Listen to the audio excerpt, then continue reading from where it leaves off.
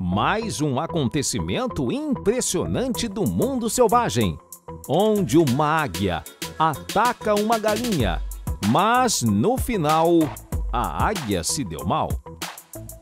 Antes de tudo, vamos buscar entender como esses dois animais chegaram a essa situação e como ela irá terminar.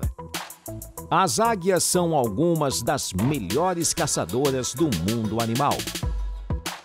Muitas delas têm vários animais em seu cardápio, que variam muito de tamanho.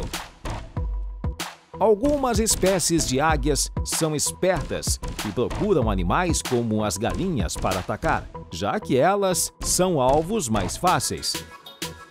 Em uma batalha entre uma águia e uma galinha, a galinha é definitivamente uma presa fácil para a águia.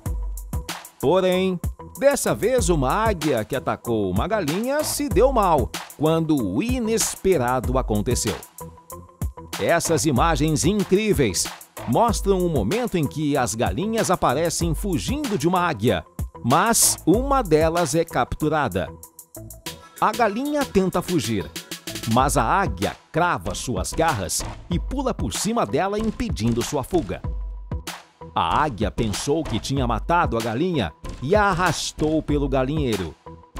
Mas essa galinha é malandra e estava apenas se fingindo de morta.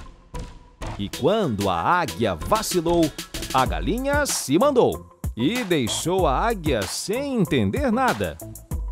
Dessa vez, a águia ficou apenas com água na boca, ou no bico, no caso.